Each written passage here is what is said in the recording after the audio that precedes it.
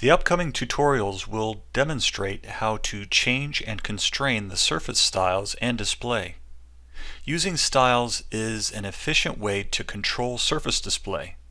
Rather than answering prompts for numerous variables every time you create a surface, you can reference a predefined style that sets all of the variables as required. Surface styles are managed the way all object styles are managed in Civil 3D by using the Toolspace settings tree. All objects have a standard object style grouping on this settings tree called the Object Style Collection. You can create, edit, copy, and delete the styles for an object. Surface styles define how the surface components are displayed in the drawing. If you want to change the appearance of a component, either apply a different style or edit the style.